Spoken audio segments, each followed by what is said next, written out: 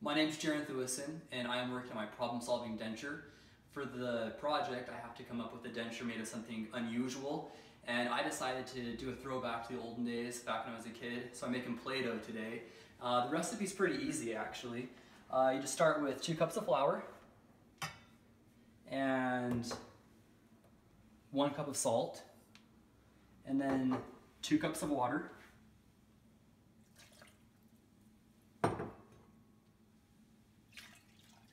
A little bit of vegetable oil,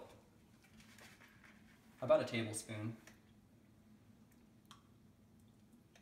and turn the heat on to medium and stir. Now, just so you know, this is a better alternative to regular Play-Doh because this Play-Doh is made of all natural ingredients. However, it is not gluten-free and is very high in sodium, so I still recommend not eating it.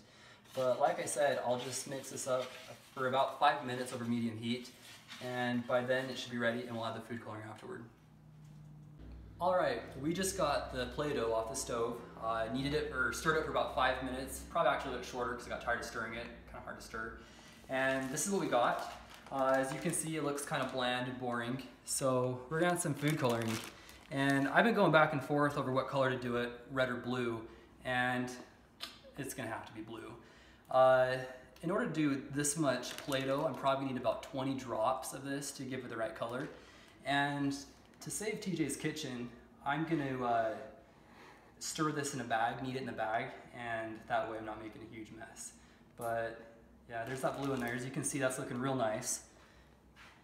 And you know, you can't get too blue, so we'll just keep putting it in there.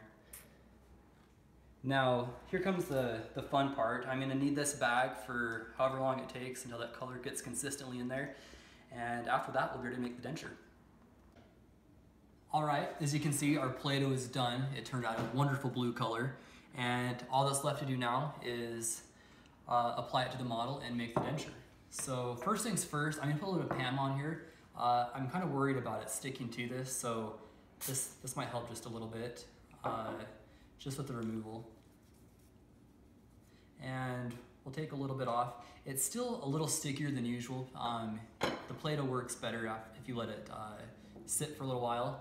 So I'm gonna put a little bit of Pam on my hands as well, just so it isn't sticking too bad. Gonna knead it a little bit. I wish you could feel it. This is great stuff right here. Definitely a quality recipe. So now we'll just put this on here.